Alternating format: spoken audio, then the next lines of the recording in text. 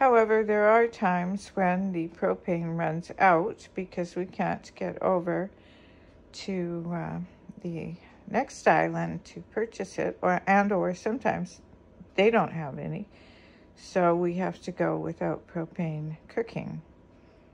They were having a stir fry with ground beef, chow mein noodles, and veg.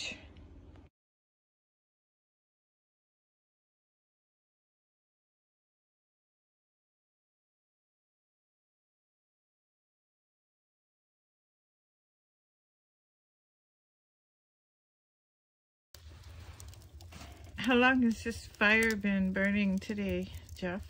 Oh, it started 3 or 4 hours ago. 3 or 4 hours to get hot enough using wood that hasn't had a chance to thoroughly dry. Is that correct? What's that? The wood hasn't had a chance to thoroughly dry? It hasn't had a year of seasoning yet. I have to dry it out as I go We're on. running out. The weather has been unexpectedly colder this year. I see. Okay. So, but it is hot enough to begin the cooking process. It's going to take a while. Might as well just chillax while we wait.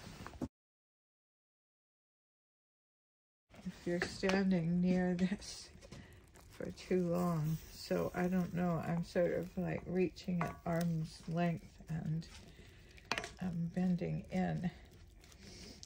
I just noticed that, and if anybody's seriously going to be considering this as how they cook, like for long term, I'm not so sure. It really radiates a lot of heat.